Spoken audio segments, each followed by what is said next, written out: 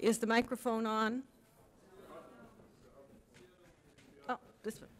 Okay, can you hear me now? Okay, thank you very much.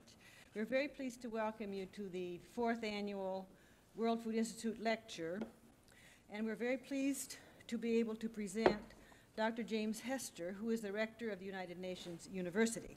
We're in kind of a hurry because we were sitting very quietly eating, and the food was coming a little more slowly than we thought it would. So if you'll just forgive us for a minute as we catch our breath. Dr. Hester is the first rector of the United Nations University, and he has held that position since September 1975. He will be telling us about the concept and philosophy of the United Nations University, but it is different from the regular and our ordinary universities, as I'm sure most of you probably are aware. Dr. Hester has traveled widely before he became part of the United Nations University. His father was a Navy chaplain, and he traveled during the time that he was in school. He attended Princeton University and received his bachelor's degree there in 1945. After that, he became part of the military service and was a Japanese language officer. After the war, he entered Pembroke College at Oxford University as a Rhodes Scholar and earned his bachelor's degree in philosophy, politics, and economics. He served briefly then, again in the Marines, I believe, after earning his second bachelor's degree. And this is an interesting phrase in his biography. It says, after he left the services, he spent several months at the National Archives in Washington, D.C., doing research for his doctoral thesis. At Iowa State, several months would simply not do, Dr. Hester. It would take a little longer than that. We'll be interested to know how you got that accomplished. He was in business briefly for 3 years as a management consultant, and then he has since that time been in academic life, primarily as an administrator. He was provost of the Brooklyn Center for Long Island University in New York, vice president of the Long Island University. In 1960, became dean of both the undergraduate and graduate schools of arts and sciences at New York University, and president of New York University in 1962 at the age of 37. And as I recall, the newspaper said the youngest college president of a major university at that time. He served on a number of task forces dealing with priorities in higher education. And I expect priorities in higher education have something to do with his present interest in the United Nations University. He is and was a member of the executive committee of the Association of American Universities, to which Iowa State University does belong. He currently is living in Tokyo, Japan. If you read the papers recently, you know that that has now been declared the most expensive city in the world to live. In addition, Dr. Hester said he would prefer to be rather informal this evening, and therefore would like to describe the United Nations University primarily in a dialogue between the audience and himself, although he will make a fairly short formal talk at the beginning so that he will then have time to answer questions and to respond to comments from the audience. Dr. Hester.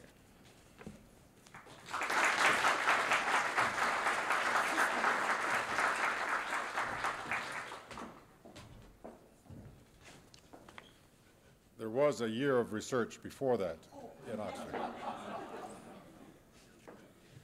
and many bitter years after that before I finally completed it. It is a great pleasure to be here. I think I'm talking to you about something very important, which is rather hard to explain, and I've learned that it is easier to explain it in answer to questions than it is to try to describe it directly.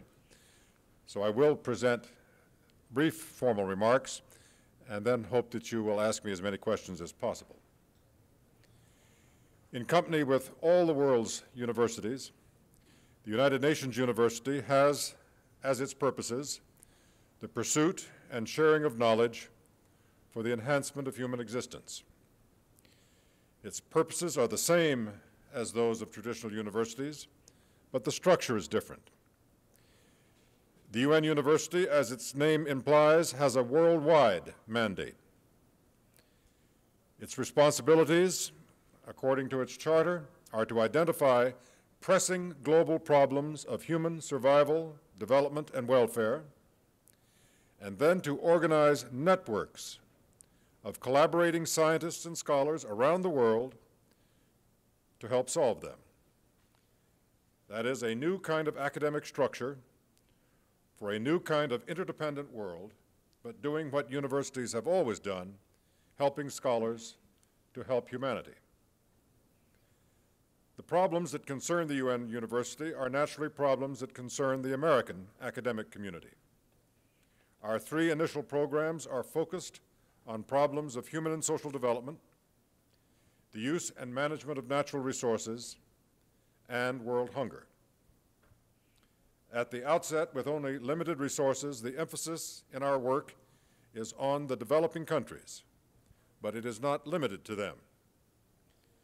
The convergence of interest between our World Hunger Program and your World Food Institute is obvious, but I am sure that there is equal interest among you in problems of ecology, energy, or human rights and development, all of which are UNU concerns as well. This new kind of academic institution, made up of global networks of collaborating institutions and individuals, provides the American academic community, as well as scholars of other countries, opportunities to share responsibilities and benefits with colleagues throughout the world under broad international and non-political auspices. One of the very few places on earth where you can find Americans, Chinese, and Vietnamese sitting down together is in UNU program activities. Although the UNU is sponsored by the United Nations and UNESCO, it is an autonomous, non-intergovernmental organization with a guarantee of academic freedom written into its charter and approved by the General Assembly. It is supported by income from an endowment fund, a further protection from political interference. The UNU is controlled by and works through scholars, not governments. The campus of the university is located literally throughout the world. With a small headquarters staff in Tokyo coordinating its work, the university is now linked to units of almost 100 universities and research institutes in 60 countries.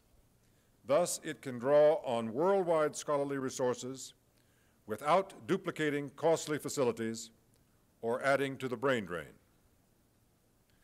The most significant fact about the United Nations University is that it is a genuinely global academic institution, the first and only one of its kind, created expressly to meet the research, advanced training, and knowledge dissemination needs of an increasingly interdependent world. We see evidence of growing interdependence everywhere. Our world runs on trade agreements, communication arrangements, and mutual defense pacts, energy schemes, and foreign aid formulas, and we can expect more in the future. Provincialism in such a world is a dangerous anachronism, if not suicidal. The UNU was created to help the world of science and scholarship deal more effectively with this new reality.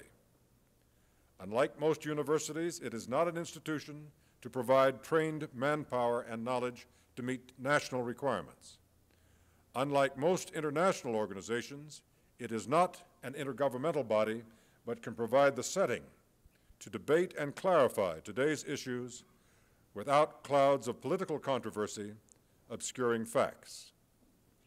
In sum, the UNU mobilizes scholars and scientists internationally to focus on vast, complex, and subtle global problems, to examine them from many points of view, and to disseminate the results of this work in practical forms that can be used by those who must make policy decisions.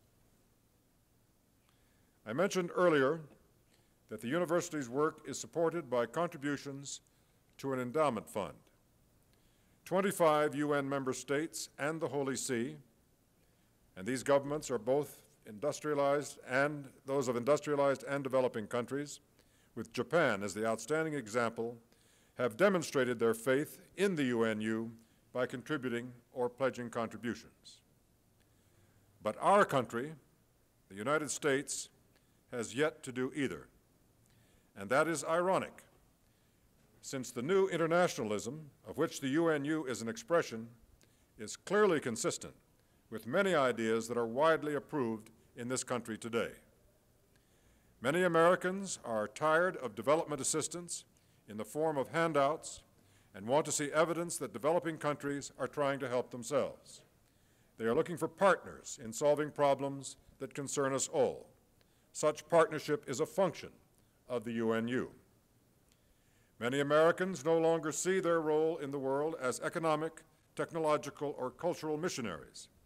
They want cooperative problem solving and not dependency.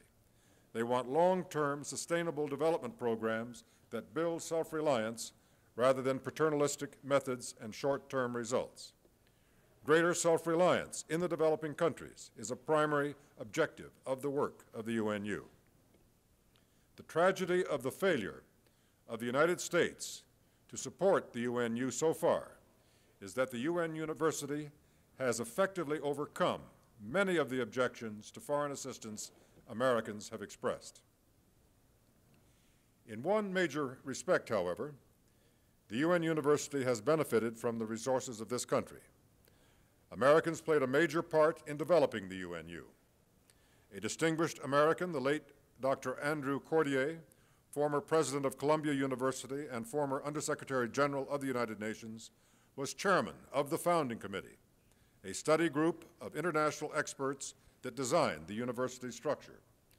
Dr. Cordier and his colleagues recognized that the nature and causes of the world's most urgent problems required an institution that could mobilize scholarship on a global scale. Today, the participation of American scholars is vital in several of our most significant projects. A distinguished family sociologist from Dartmouth, Dr. Elise Boulding, is providing the UNU valuable insights on one of the most critical human dimensions of development, the role that women play. Dr. Jack Ives, a leading environmental scientist who directs the Institute of Arctic and Alpine Research at the University of Colorado, is working with the UNU on the complicated interaction between ecosystems in the world's humid tropic areas. Dr. Chadwick Alger, an Ohio State University political scientist known for his studies of how typical Americans are affected by global interdependence. He directs the U.S. component of a large UNU network studying goals, processes, and indicators of development. Dr. Edward W. Widener, Chancellor of the University of Wisconsin at Green Bay, has been a member of the UN University's Council from the beginning and has made substantial contributions to the evolution of the university's policies and programs. Perhaps nowhere in the university, however, has the American academic community provided such noteworthy scientific leadership as in the World Hunger Program, the first of our 3 major programs to be launched. Since its earliest stages, that program has been headed by Dr. Nevin S. Scrimshaw, one of the world's leading nutritionists.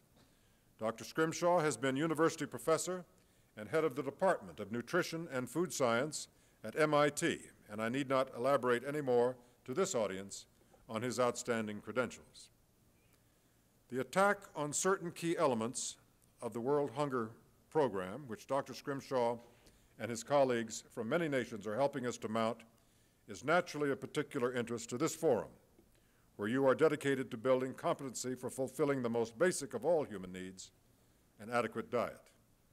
That is also the objective of the World Hunger Program of the UNU. Our common aim is a striking example of how the work of the United Nations University is directly linked to the interests of the American university community. In the view of many observers, the creation of the land-grant college was the step that led directly to the unparalleled prosperity of American agriculture, a system that is the envy of the world.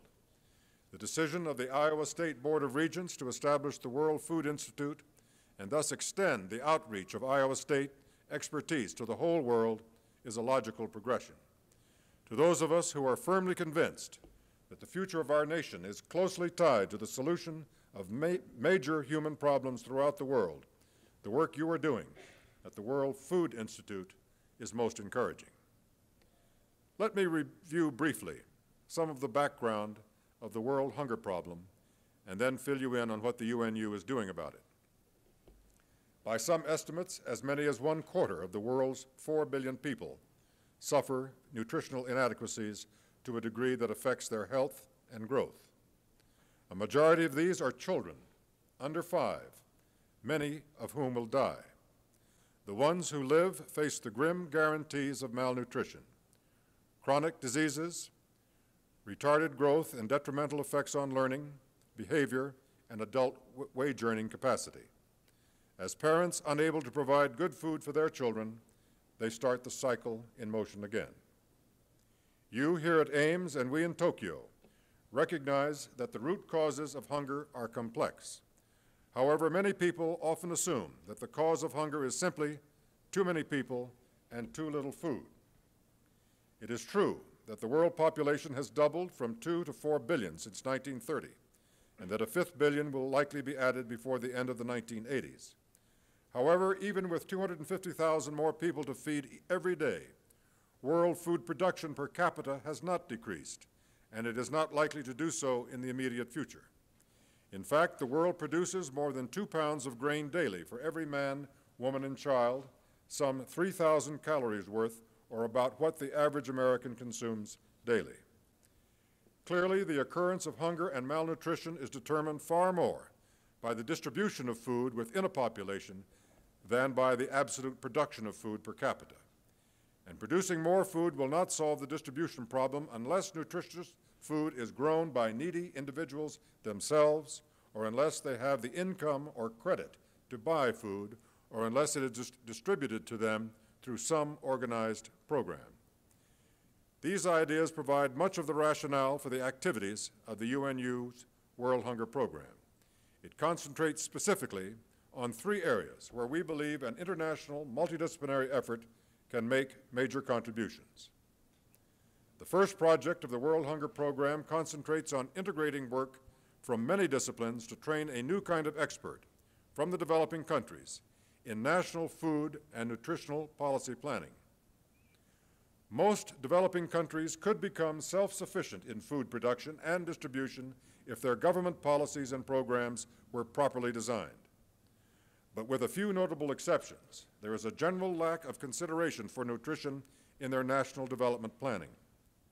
Their agricultural planning tends to be dominated by agribusiness concerns and the production of cash crops for export. The cultivation of staples or varied food crops and high-protein legumes for domestic consumption, let alone the assurance of adequate incomes for individual farmers, are often ignored.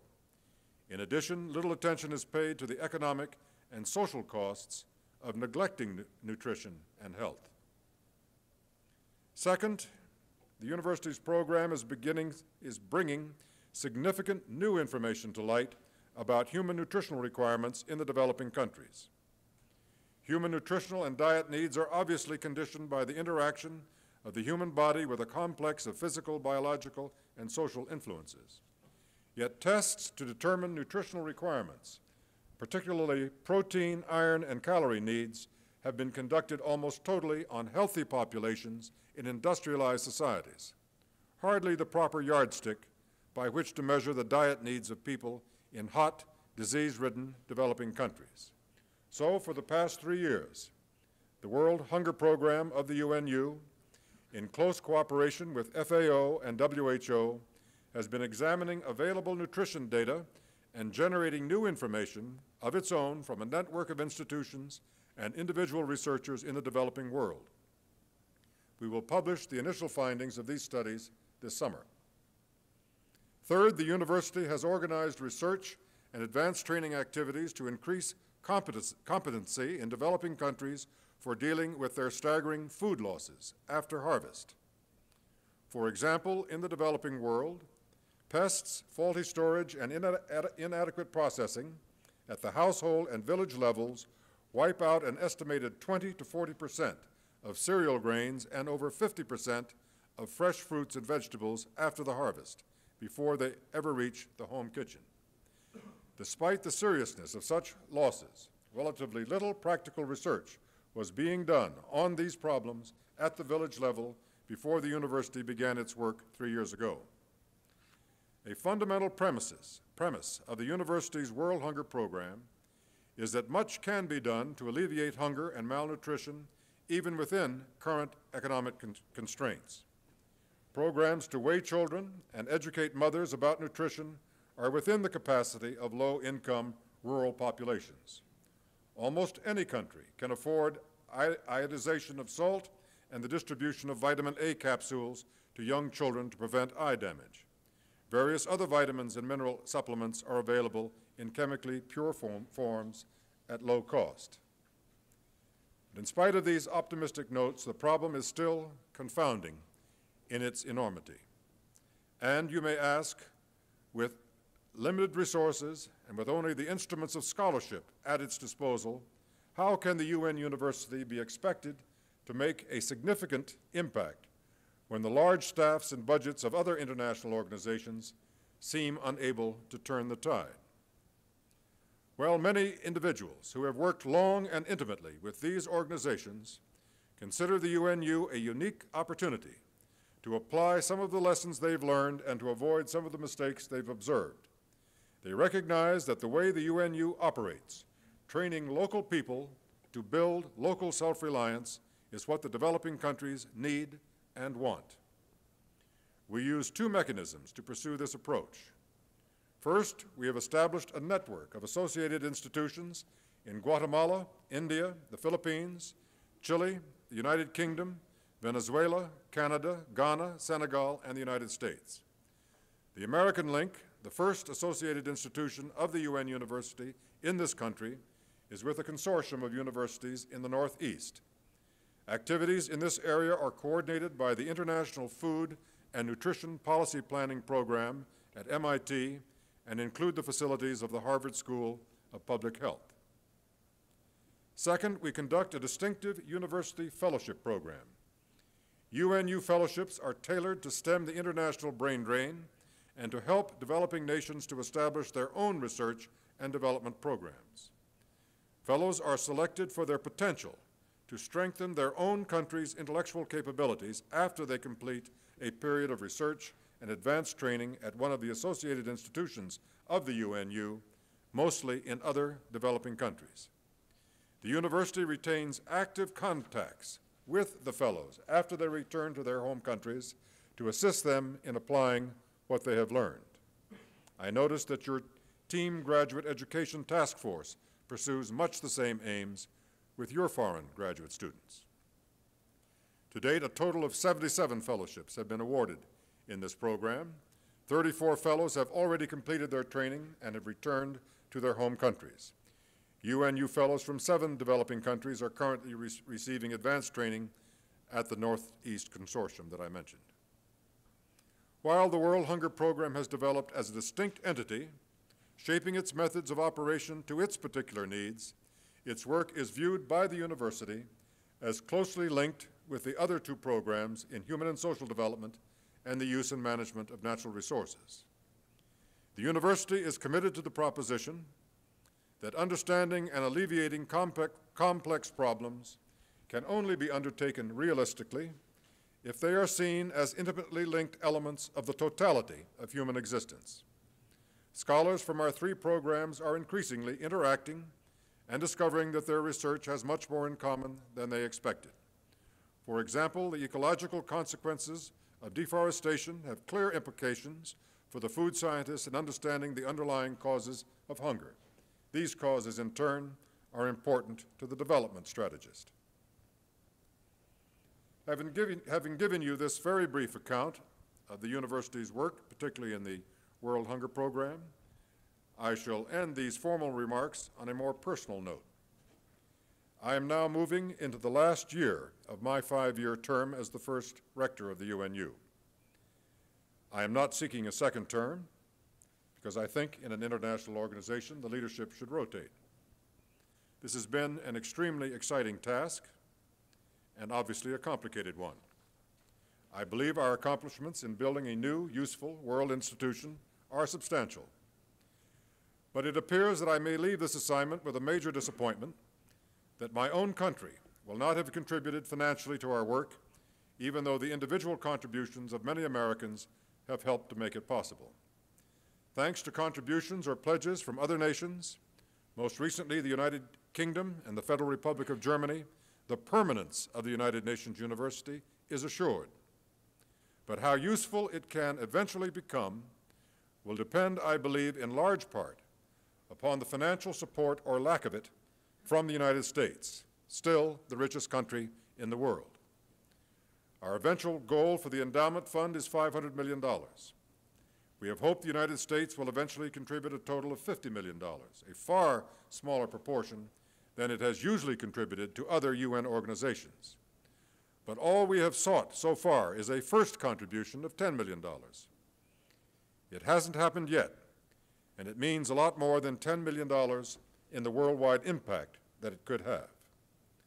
The lack of a U.S. contribution is clearly having a negative effect on contributions from other governments.